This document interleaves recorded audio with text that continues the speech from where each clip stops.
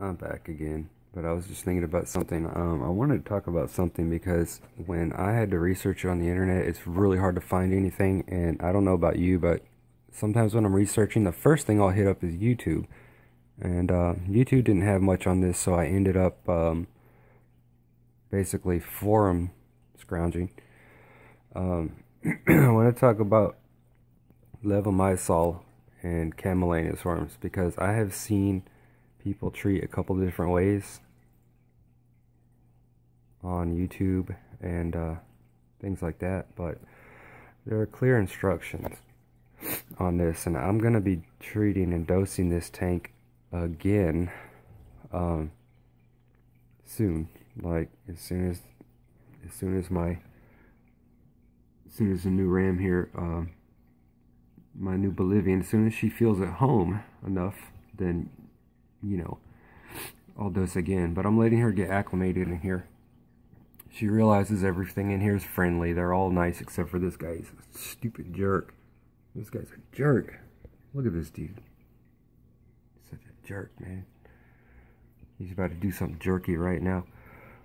But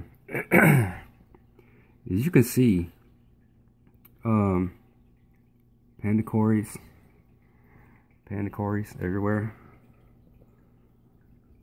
Look, koi platy back here that had a cloudy eye that's healed in a couple of days just from a little bit of Malefics and some water changes. Plants, everything looks fine.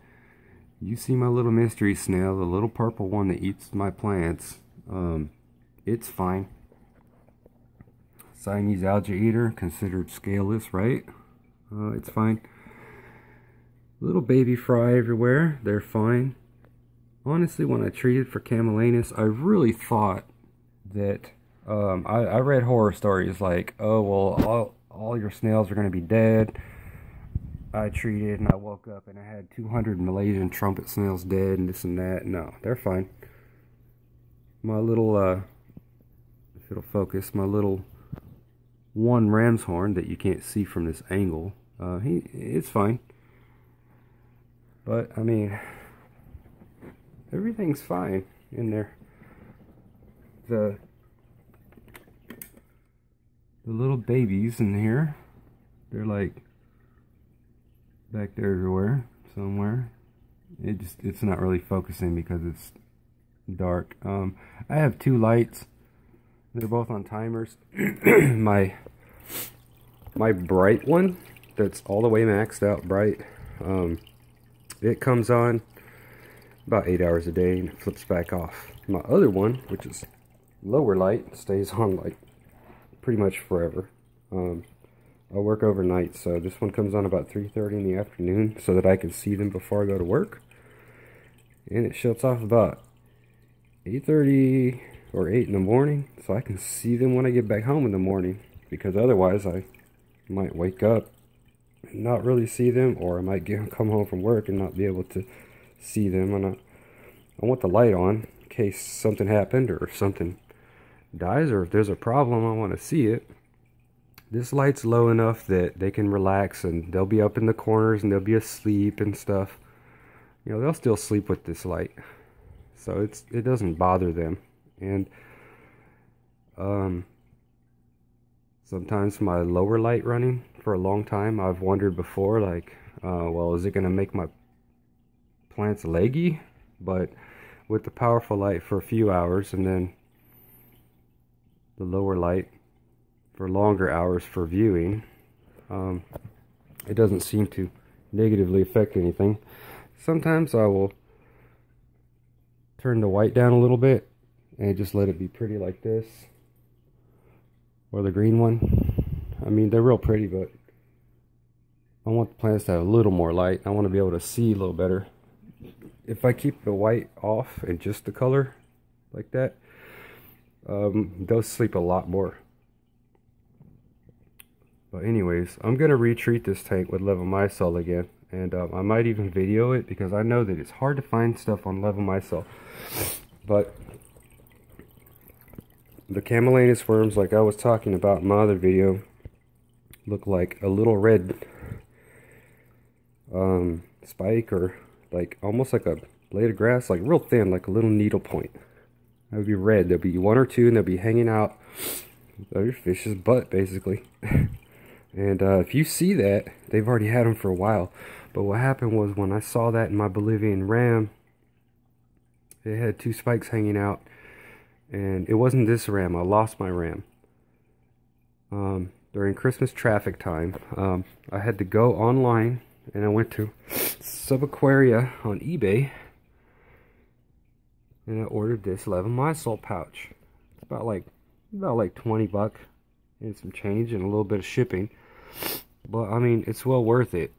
This is the HCI formula, which is 99% pure. It's water soluble, and that's what I got. It's light sensitive. You can't open this pack and just leave the pouch open. You have to reclose it once you open it. It's got a little baby scooper inside. A real teeny tiny little, I mean, it's tiny. Little tiny baby scooper in there. And it tells you clearly the dosage. But you see where this tank is 38 gallons. But it's not strictly 38 gallons. I mean, there is so much gravel in here banked up. I mean, you see how high this gravel is. And there's a big Mopani driftwood in there. I mean, there's a ton of gravel. It doesn't look like it on video. There's a mountain back there.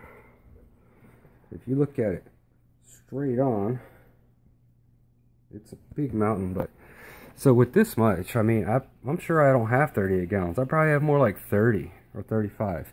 I have a 2.5 gallon bucket, and if I take about 4 buckets out, about half the water's gone.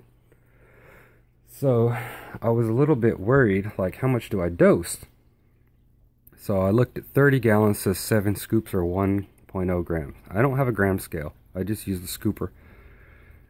40 gallons of water says 7 1/4. Between 7 scoops and 7 1/4, that's not much. Now, wondering if 7 1/4 would be overkill, I looked at the other gallons. 15 says 3.5. 20 gallons says 3.5. There's no difference there. But that's because it says a difference in 0.5 or 0.6 grams. But if you can use 3.5 or 3.5 scoops for that,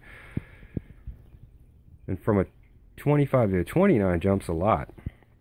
But look at the jump from 29 to 30 gallons, 6.5 to 7, that's a half scoop. Then it only goes up 1/4. So I figured 7 1/4 scoops probably wouldn't hurt, but to be safe, I did 7 scoops. Now, I didn't level them off. I didn't, you know, get the heaping scoop and then scrape off the top to get level. I didn't do that. I just shook it and tried to get as level as I could. So it could have been slightly under 7 or slightly over 7. But either way, that's how I dosed. But what I did was, you can't even see under here, it's so dark. I took my extra aquarium background stuff and I taped them across the front. I taped one around this side, and then I taped a black plastic bag that I did have as a background, and I taped it from around the back side to here, because we have a window here during the day. A little bit of light gets in, not much. But I mean, Levamisole, some people treat their tank and they don't do this, but it says clearly, feed them like you normally would, remove carbon or UV lights, or Purigen if you have it. Doesn't say that, but it says do a 50% water change. I did pretty much half the water. Add the powder to your aquarium, keep the lights off 24 hours. That's important. This stuff is killed by light. Light just disintegrates this stuff. So if you treated your tank with the lights on and just left it in there, I mean, you may or may not kill stuff, but I mean, from what I've read 2 different things. I've read that it kills these worms, and I've read that it just paralyzes them. But it seems kind of like maybe it kills them because they've been pooping out these little strings. I've been removing them. They look like this. When I find stuff like this, I remove it. You're supposed to, that's why the 75% water change says. But now, people say vacuum them up the worms out of your substrate when you find them, but I mean, look at this tank. I mean, you can only see what you can see. So you just have to vacuum as well as you can while you do the 75% or whatever percent. More, over half. Just make sure you do over half percent when you're done. Like 50%. Do like, change half your water. Wrap stuff around the tank. If you have lights on a timer, switch them. Turn them off. And make sure that they're not going to be on for 24 hours and dose. But the snails did fine. Corey's did fine. Everything did fine. Only my Nerite snail laid on his back for about a day.